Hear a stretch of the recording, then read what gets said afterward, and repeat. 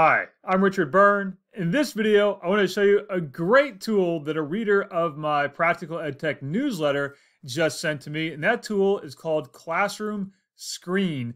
Can't believe I had never used it before. It's pretty darn cool. You'll find it at classroomscreen.com. You can sign up for free like I just did using my Google account. You can also sign up using your Microsoft account. And here's what it does. You can see we have all these little tools that are available to us that we can keep on our classroom screen, which is kind of like our home screen for classroom management tools. Let's, for example, choose random name, and we can go here and put in a list of names that are going to be in our random name selector.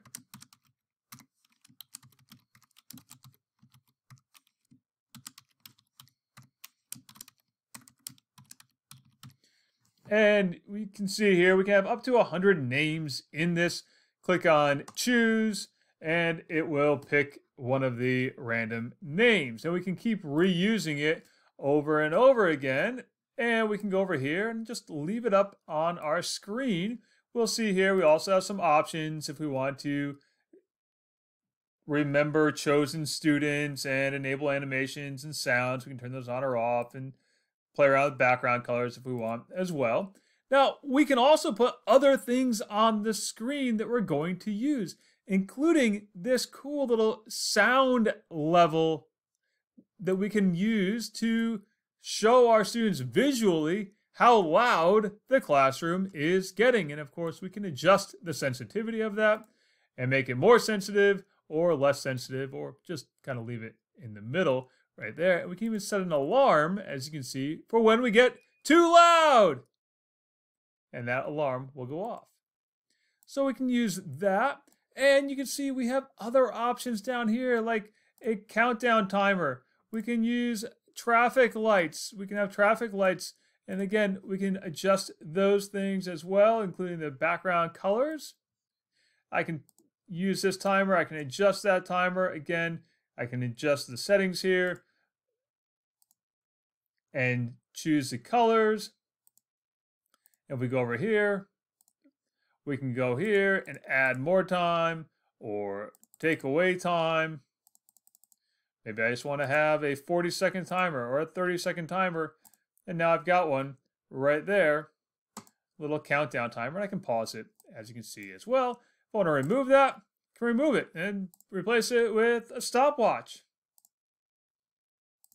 And we can clear that off, and yeah, we can remove that one and put other things up there, like dice to randomly roll. We can change the background if we like.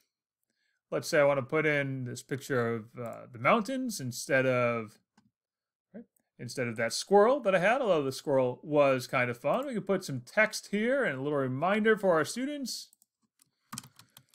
Remember to follow the lab instructions in the order in which they were written. And let's move that note right to the center of the screen. Again, if I want to take that off, just close that out. If I need a drawing tablet, well, guess what? I've got a quick little drawing tablet here where I can do a little math. And if I want to clear it off, well, just hit that little trash can and we can delete that one as well. Need a QR code to get to this screen? Well, there it is. Just put that up on your screen and students can scan it and go right to this particular screen. And we can see there we have some other options available, including our background, which I just showed you. We've got a clock, we've got a calendar, so we can show the calendar on the screen. And we can close that out if we don't need it at all. Now, over here on the right-hand side, let's go to our settings. Let's give this a name. Call it Mr. Byrne's home screen. This is for Mr. Byrne's history classes. Now we can put in a local background picture by uploading our own. We can change that background out as we see fit. And then we hit the home button. And there we can see all of our screens. And you can have 3 screens for free. So that's classroomscreen.com. There are more features you can dive into if you have a paid account, but the free account is pretty darn handy on its own. Again, thanks to Aaron for pointing this out to me as a response to my Practical EdTech newsletter. And if you want to subscribe to my newsletter, just click the link right down below. And as always, for more things like this, please subscribe to my YouTube channel.